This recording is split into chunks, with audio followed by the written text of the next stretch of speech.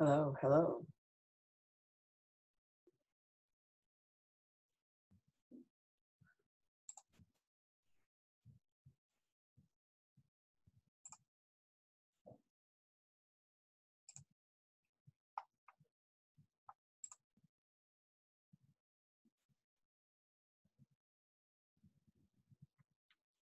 All right.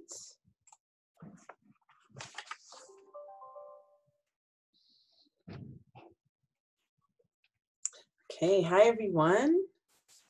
Hello, hello. This is a waiting area. I'm Diana, and let me get the Q&A ready. Hello, hello, hello. I'm gonna put this here, lower that, dismiss. All right, everyone, I'm going to stop the video and start the PowerPoint. So there is a chat I'm going to look at. Welcome.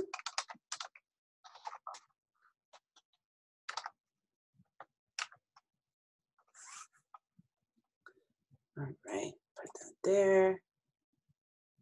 And okay, everyone, I'm going to start the slideshow. Let me know if you can see everything.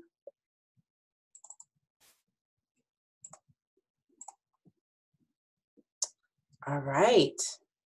Okay, so let me know if you can see it. I am not on the screen, but welcome. This is the first generation in law school presentation. This webinar is about being first gen and navigating the law school application process. I'm Diana. I'm the Associate Director of Admissions at the University of Idaho College of Law. We have two locations at our law school. I'm located in Boise, Idaho, and the Moscow campus is about 5 hours north. So I serve as the Associate Director. I do outreach, and I'm also a graduate of the University of Maine School of Law. I graduated in 2013, and I also earned a Master's in Public Administration. And I navigated those both processes as a first gen. My parents did go to college later in life, but the traditional out of high school, straight to college experience, I'm the first one in my family to have that. So I have learned through experience about being first gen, and I'm looking forward to sharing this information with you.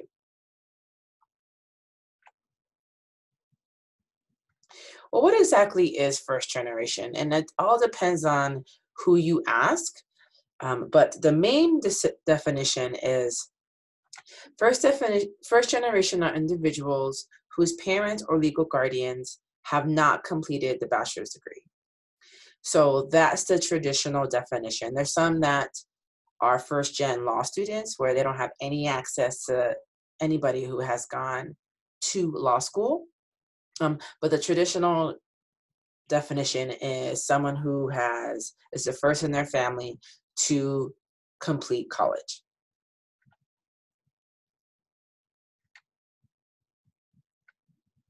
So what is there to know when you are applying to law school as first gen?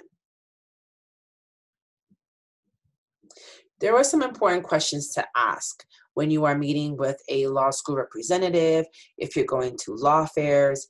You want to, or these are questions to ask yourself. So before you even go down that rabbit hole of looking at law schools, determining who you want to apply to, let's think of the initial application process. The first question is, you want to ask the law school if they have a rolling admissions or a hard deadline. Those are two different scenarios. A rolling admissions is when they start admitting individuals throughout the process. They might have a priority deadline, but they still admit applicants and review applicants after the priority deadline. University of Idaho has that system. There's other institutions that have a hard deadline. So what that means is you need to be mindful of when to take the LSAT. You should be mindful when to LSAT for both type of application processes, but particularly when there's a hard deadline. There's some top schools that have a deadline of February 1st, which means they will not review applications after that date. And it is strongly suggested you apply the moment the applications go live. So there are different nuances with applying for a rolling admissions and then a hard, fast deadline. So you want to ask that institution or look on their website, what is their application process look like? You want to be comfortable with asking for fee waivers. This is an opportunity to save in the application process.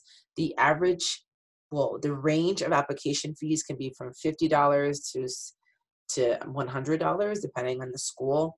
So be comfortable. For us, we are very, very used to granting application fee waivers to those who ask or those who meet with us one-on-one, the admission representatives. But be comfortable asking, and nothing's wrong with that. It's actually part of the process for law school admissions. You want to ask the institution if they have any first-generation resources. There is a growing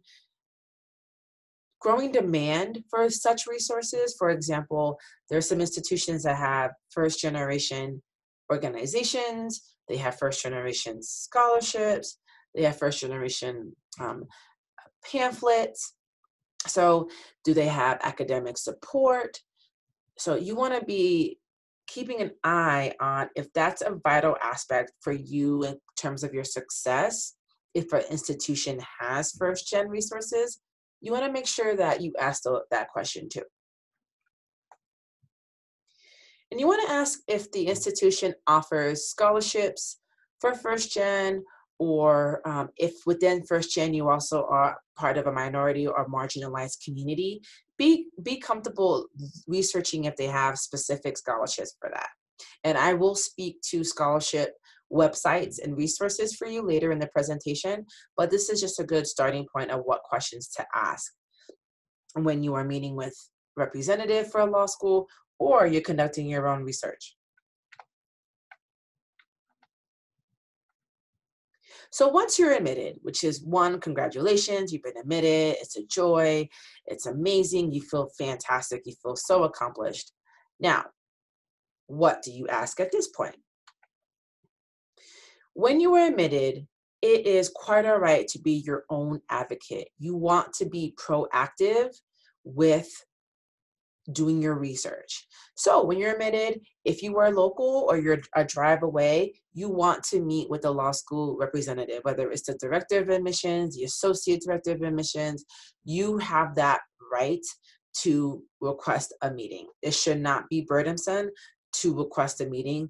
Whether you're an applicant or you've been admitted, it is our job to be here for you and present to answer your questions. So be comfortable with being your own advocate. It should be the comfort you have throughout your law school process. So once you're admitted, how would you describe your law school culture? You want the representative to describe that. For us at University of Idaho, we're a relatively small institution. We have 2 locations. We have a majority of residents. So I'm able to share that quote unquote elevator speech about our institution and describe the culture. And we also have student ambassadors that can provide more of a window. So if the admissions representative has one answer, it's quite all right to seek the students to provide you with their perspective, which is a great segue into asking if the law school has first-generation law students that they can speak to. For University of Idaho, we have a fair amount of first gens that are in our program. So I do have access to students that applicants can speak to or admitted students can speak to for further insight into the process. Okay, so this part, any questions so far? I do have a chat or Q&A part of it. If you have any questions, go ahead and do that. And I will entertain those toward the end or throughout. So just feel comfortable to enter the information in the chat, okay? So now, how do you incorporate your first-gen status in your application. If you're not doing that through your personal statement, I strongly recommend exploring the use of your diversity statement. Okay, this is essential. While it is optional for most, if not all, law schools to submit, this is the space I'm going to explore and highlight of identifying and sharing your first generation status.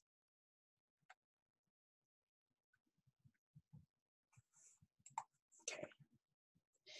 What is the diversity statement? Well, it isn't specifically to underrepresented minorities or a racial or ethnic characteristic at first. What it is, it relates to gender, it relates to class, it relates to socioeconomic background, your abilities, and circumstances that set you apart. So, personal statement for every law school is different, but generally speaking, a personal statement is your persuasive writing sample of why law school, why are you making this transition in your life? Whether it's a story, whether it's a moment of your life, whether it's your educational pursuit, whether it's exposure to the law at a certain age, whatever the case is, your personal statement highlights that. Diversity statement is an addition to your personal statement, and this is where you can definitely share your first generation experiences, any hardships you've been through. That being said, how do you draft a diversity statement? One, you want to take the time to reflect and make it personal to you. Okay, there's plenty of examples of diversity statements online, and you can probably see them and get a sense of how they're written, which those are decent templates. But again, it comes off genuine when it's written through your prism, through your eyes, and make it personal. Bring the reader to where you are. You want to demonstrate how being first gen has shaped you. And me particularly, I can share personally that I went to a state school. I had to dig through my institution to find resources for myself. I had to make appointments. I had to be extremely proactive and learn to ask questions. I've also made mistakes as first gen where I didn't know what questions to ask. I didn't know what the strategy was to apply to college or law school or grad school. I wasn't proactive in understanding the value of studying for the LSAT or saving money to take a prep course. How first gen has shaped me is to be an oral advocate, is to be comfortable with being uncomfortable. It also has taught me to have grit, where you keep going despite obstacles. So that's how it shaped me. You want to reflect on how being first gen shaped you. Are you from a small town and you went to a large city? How did that growth shape you? Law schools look for maturity, they look for growth. Even if you had some hardships, they want to see accountability. How did it shape you? Is there maturity? Is there a space where when they have hardships in law school, those same qualities will allow them to persevere and grow and succeed? That's the most important, is succeeding in this environment. So you want to fill in those gaps when they're reviewing your file by describing how first gen has shaped you. You want to keep it short and sweet and certainly concise. This is a good precursor into law school, the experience. Writing is essential, it's fundamental to your success in law school. So what's your personal statement, your diversity statement? You want it to keep it short and concise. For most law schools, a personal statement is about 2 to 3 pages. You want your diversity statement to be about half of that. So you want to aim for 1 pager, 1 page and a half, double space. Okay. That will keep the audience engaged, and it won't have them drift when you're writing a very verbose diversity statement. You can get straight to the point and showcase how you are shaped by being first gen in a very concise way. You want to maybe talk about an event, an anecdote, a story that shaped you. Keep it short. Keep your tone positive and your mission very clear.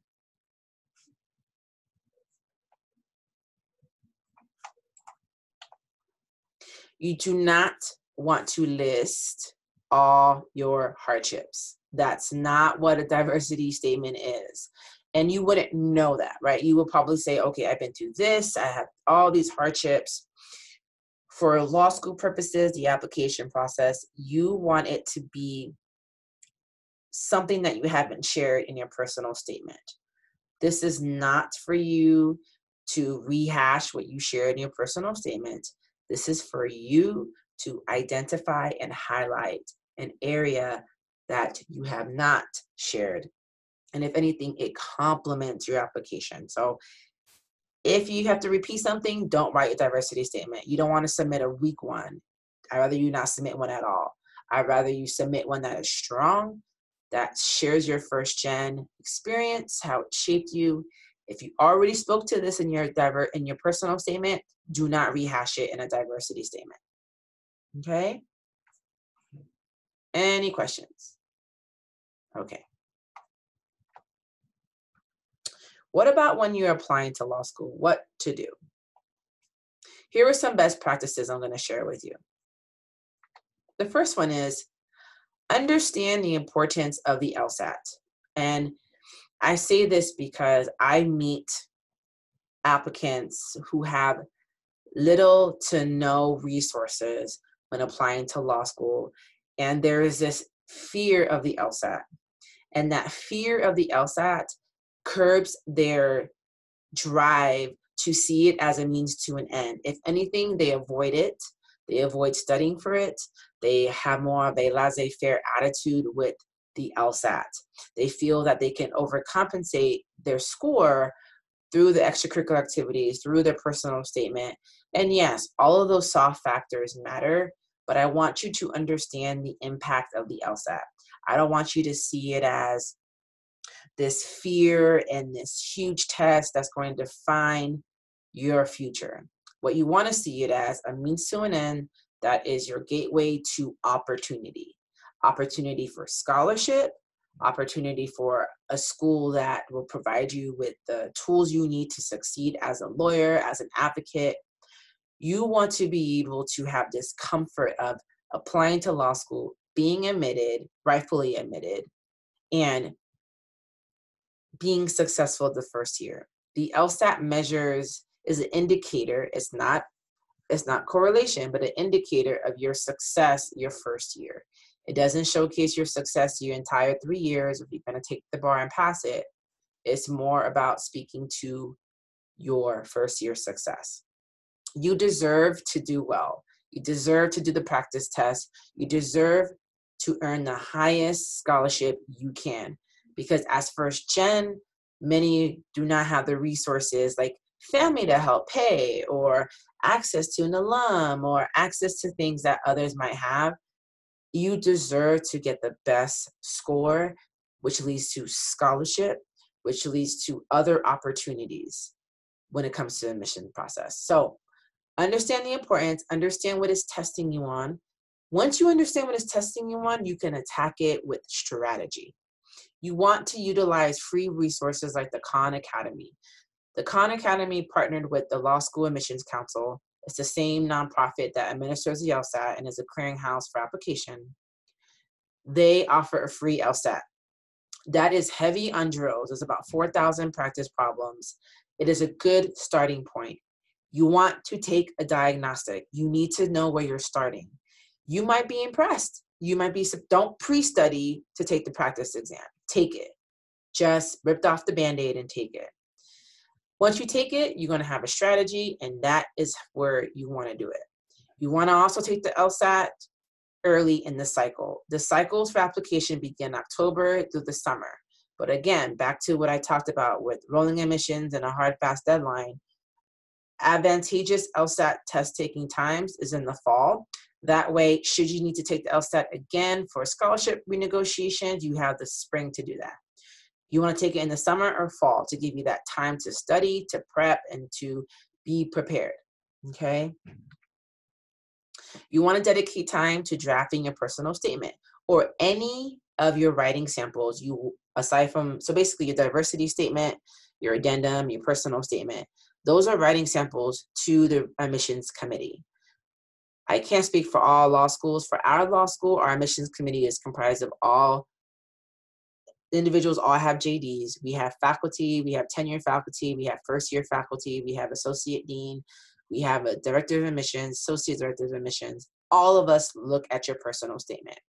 You want to take time to edit, to draft, to have multiple set of eyes on it to ensure that it is high caliber. This is professional school, okay? We do expect that type of writing to be polished. So don't do one draft and submit. Take the time to write personal statements. And you want to check to make sure each school, you might have a general template, but sometimes schools have different prompts where you want to answer their prompts in their personal statement. You want to highlight extracurricular activities. You want to demonstrate leadership, especially if you have law related. You don't have to, but if you do, your extracurricular activities can showcase to the committee, oh, you are interested in criminal law. Great. You have this internship you've done, or you part of the Criminal Justice Society and you brought in guest speakers. Like that is an additional bonus and quality and richness to your application. So don't hesitate highlighting those. Work experience, they don't have to be paid. If you have an internship that you earned, if you had a nonprofit position that might have been unpaid, but it still was work experience, you can highlight that too in your resume. You want to explain hardships. Now, what this means is all law schools have character and fitness questions. And part of that will be if you had any academic trouble, if you had any debt, if you had hardships that impacted your success in undergrad, your GPA, you want to share that through an addendum, okay? Hardships can include medical. They can include taking care of a family member. They can include working multiple jobs to get by. You leave of absence. Don't let the committee assume you had bad grades in a semester. You want to explain.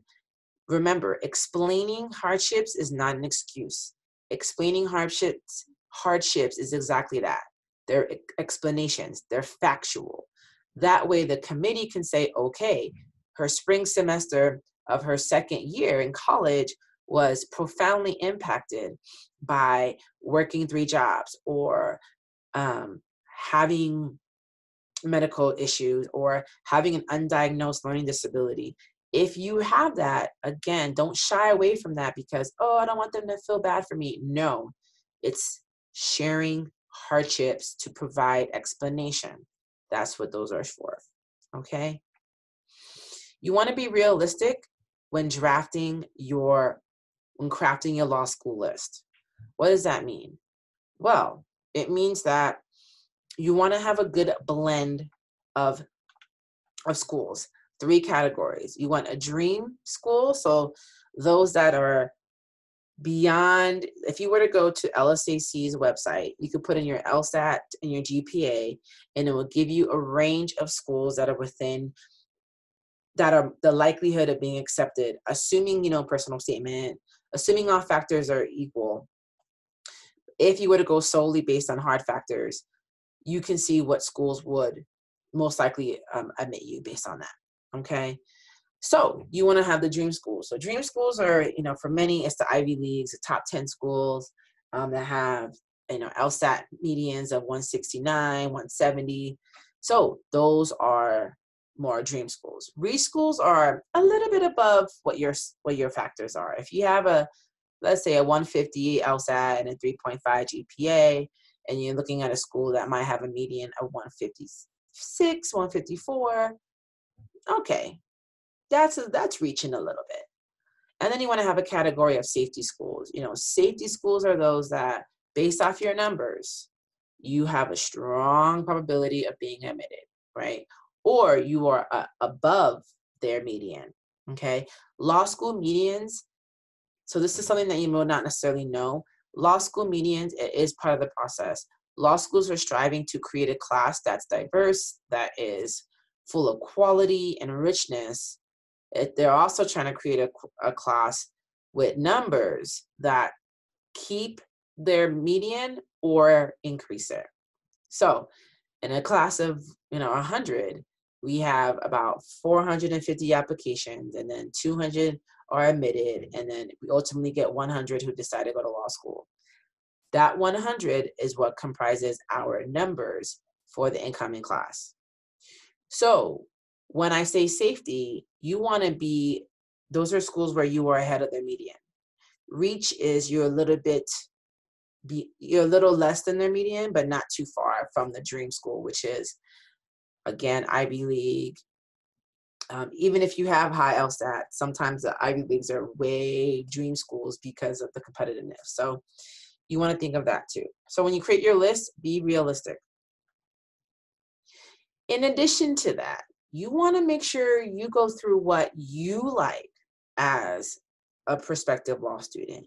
Look at what you enjoy beyond the numbers and the rankings. The rankings of law school are very attractive. I understand that. Oh, I went to a top 10 law school. I went to a top 50 law school. Yes, I understand that.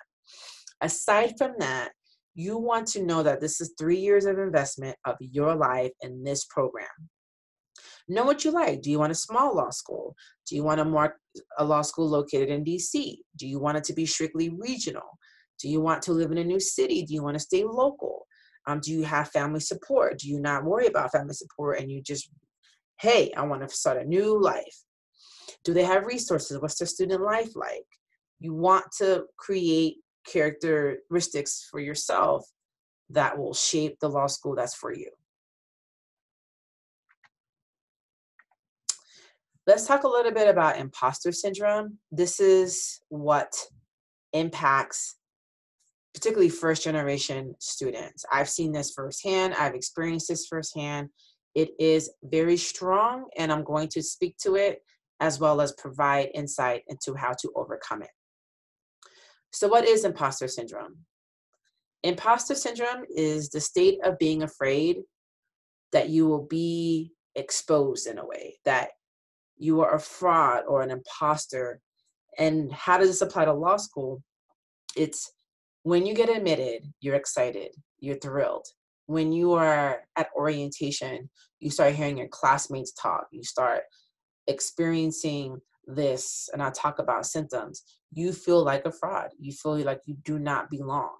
Despite your accolades, despite the fact that you earned your right to be there, there's this mindset that seeps in to tell you otherwise. And that's why it's showcased more in first gen, because of the lack of security and the grit you had to showcase when navigating the college experience. So law school is unknown for many, many people, even if they have family that went to law school.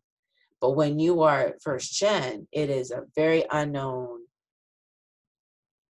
environment. And because of that, there's some common symptoms. You have a fear.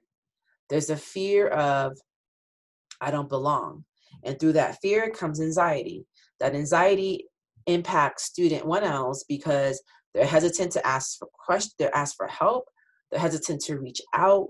That mindset blocks them from being able to thrive in the law school environment, which is speaking to professors, speaking to staff members, being comfortable with saying, hey, this is hard.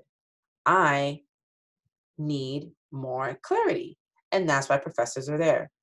But when you have fear, you have anxiety, that comes insecurity. That insecurity, all of this compounded impacts you with imposter syndrome. Will I say you won't experience it in law school? Most likely you will. You probably already experienced it in undergrad, right? Depending on where you went to school. So if you have experienced imposter syndrome, please let me know in the comments. I would love to to see who has.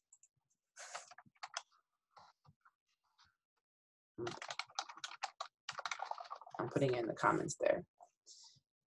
All right. Okay. So what are some common questions? Now, how do you know you're experiencing imposter syndrome? These are some key questions that even despite all your accomplishments, do you feel like they were due to luck or chance or appearance and not anything of your own, like smart, drive, and talent? That can be, am I feeling imposter syndrome? Do you ever worry you're going to be exposed? Do you feel like you're a fraud? Again, despite all of that, you might not feel it now. You may have felt it in college. I felt it in college when I went to a private school my first year. It was overwhelming that I thought I was a fraud despite my SAT score and my application and getting in. I still felt out of place. And that carried on in law school. So these questions, when I was creating this presentation, I also experienced these. So these are great triggers to know, I am experiencing imposter syndrome. This happens too in law school is, do you feel like everyone around you is working harder, is smarter, and doing a better job than you? Because what's going to happen in your first semester, particularly, is you're going to have a lot of those students who are like, oh, my parents went to law school, they're alum, and I interned for a lawyer, and I'm going to be on law review, where they drop certain terms where you're like, what? Wait a minute. Why are they talking like that? If they're talking like that, do I not have that chance? And you're going to definitely feel this your first semester. And knowing this in advance, knowing this ahead of time will allow you to navigate it. Like, okay, let me relax a little bit because I'm experiencing a little bit of imposter syndrome.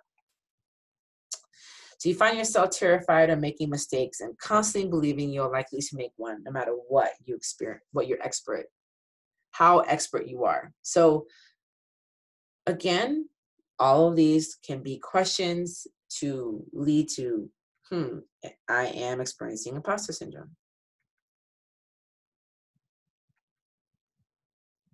Here are 5 ways to combat imposter syndrome. This is how you're going to conquer it. You're going to combat it. This is how it is. First way is, let's practice positive thinking. And that might sound obvious, but when you are in the thick of law school and you're tired and you're mentally tired and you're drained, you want to tell yourself you deserve to be there. You want to go back to why you applied to law school and reread your personal statement. Positive thinking, you are amazing. You are fantastic. You are smart.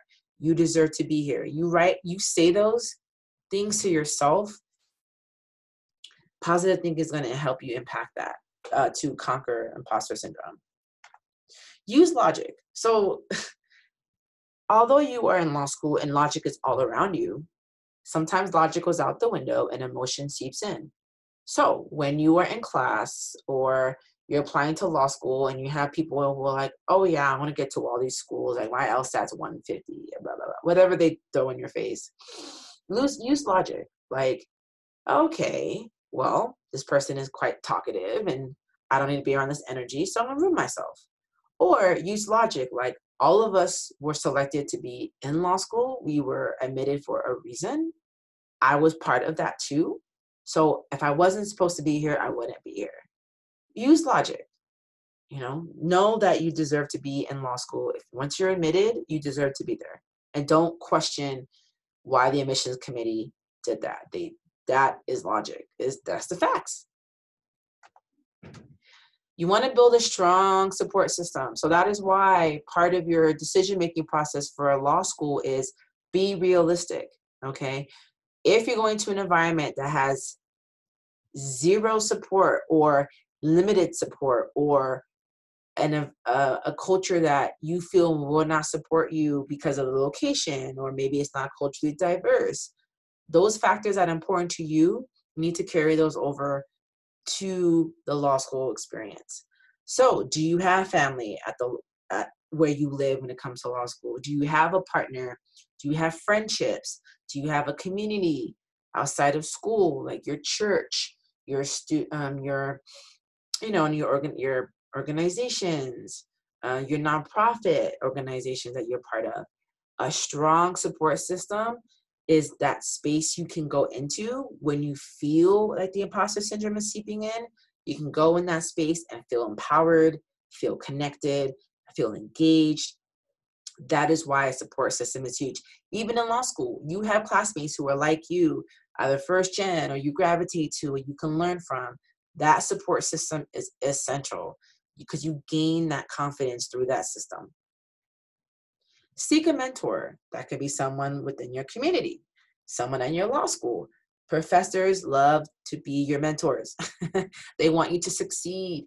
Your staff at the law school wants you to succeed. Here at the law school, University of Idaho, I do not mind being a mentor for students because I know how it is to navigate these waters. Seek that mentor. It could be a professional mentor, a personal mentor. It is okay to have one, even in law school. And reward yourself with achievement. You get your brief back from your professor in legal writing, and you have these amazing comments, or you didn't get like a C minus, or you got a B, B plus in law school. That is excellent. Reward yourself. Treat yourself to a movie. Every achievement that you get to answer right in class.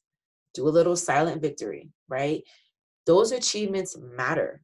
They matter in law school. They matter throughout your academic career, but particularly law school, where the imposter syndrome is a little more heavy your first semester. Reward yourself. You study hard and you get dean's list, or you get all B's in law school. All B's, let me tell you, that those are strong grades. You get those grades, you ace a quiz, reward yourself with achievements, okay? That's going to help you. All 5 of these will help you.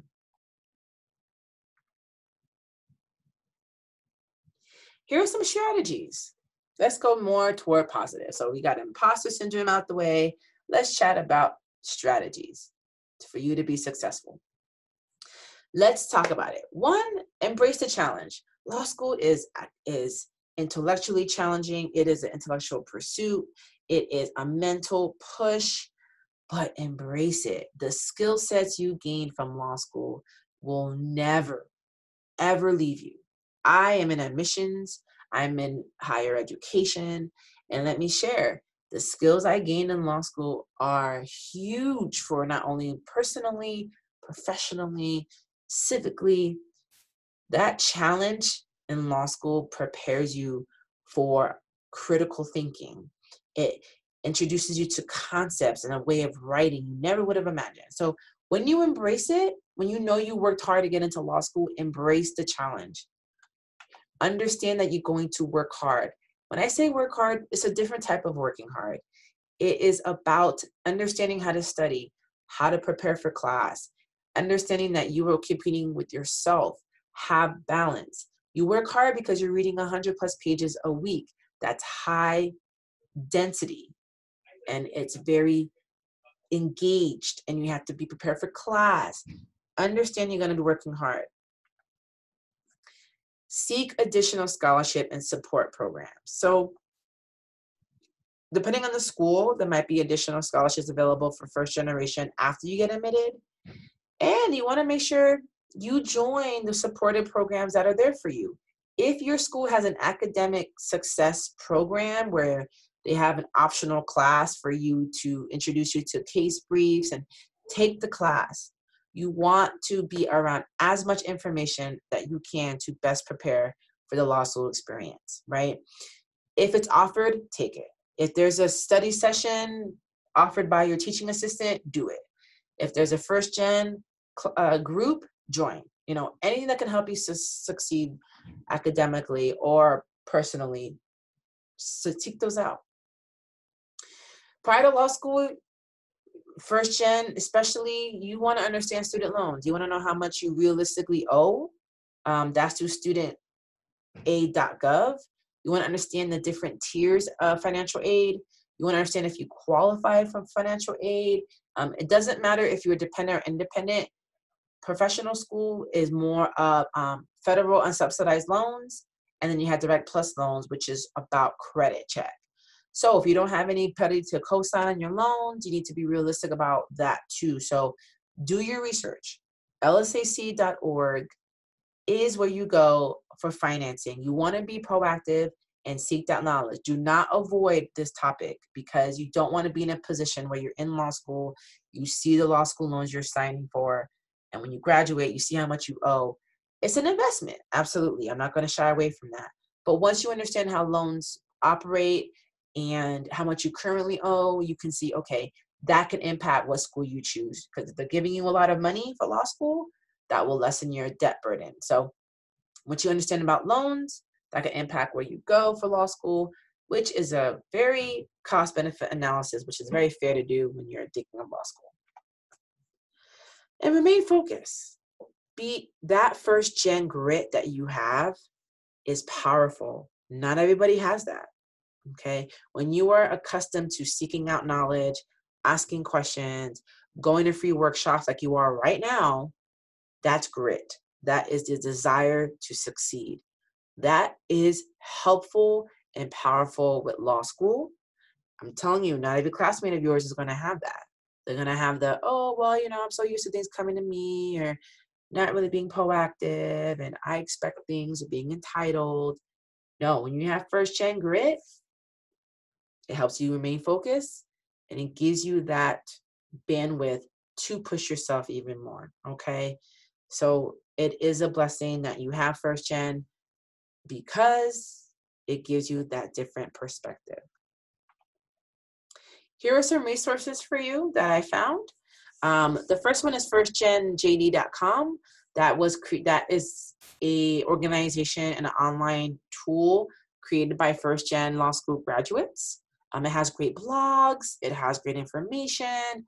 And I think that the founders are accessible via email too. So firstgenjd.com, a starting point for every pre-law student, law school applicant, is lsac.org. That's an incredible resource. They have infographics, they have tools, they have what you need to make a sound decision for law school and successfully applying to law school. Discoverlaw.org is the diversity aspect to LSAC, where it lists all these scholarships that, again, I'd rather you make it a part-time job to apply to scholarships than ignore scholarship opportunities. While they are national scholarships, you never know if you earn one, because one of our graduates here earned a $15,000 scholarship from LSA, from the American Bar Association through discoverlaw.org. So I'd rather you try than not try at all. And lastly, americanbar.org, they also have scholarships, and they have first-gen information and blogs and resources. This is a growing space in law school, so you won't see as many as maybe resources for affinity groups, Black Law Student and Latino Law Caucus, like those been in existence for many years. First-gen resources are now becoming more plentiful because of the reality of many first-gens going to law school. All right. Any questions? Questions in the, I have my question tab up. I have my comment tab up. So if you have any questions, I'm going to go on video if you want to see my face. Hi, everyone. Yes, Marilena, we do have, yes, we do. Yes, we have fee waivers at UI. So for those who are on the webinar, or for those who are watching this recorded, I'm going to be sending this to you to rewatch. You can take the time to answer. And if you would reply back to the email, we are offering fee waivers for those that attended the workshop. All you need to do is just reply back to the initial email we'll be sending you. So you're very welcome. All right, so this is me. I'm in my office here in Idaho. If you all are not local, if you are local, come visit me. I hope you found this workshop, this webinar helpful. I'm going to send it to you all. If you have any questions, let me put it in the comments. Always email me. Feel free to email me and I will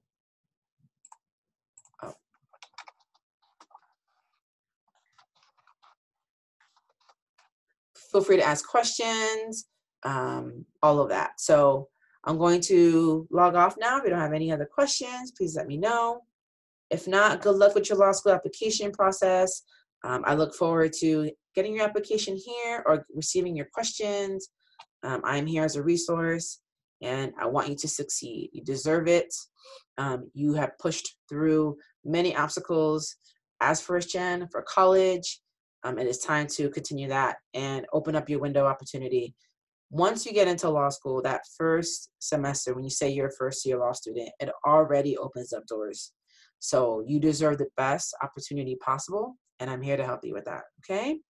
So if you don't have any further questions, you're very welcome. I'm going to end it, and I'm going to send it to you all, and have a wonderful afternoon, and good luck with your law school endeavors. Take care.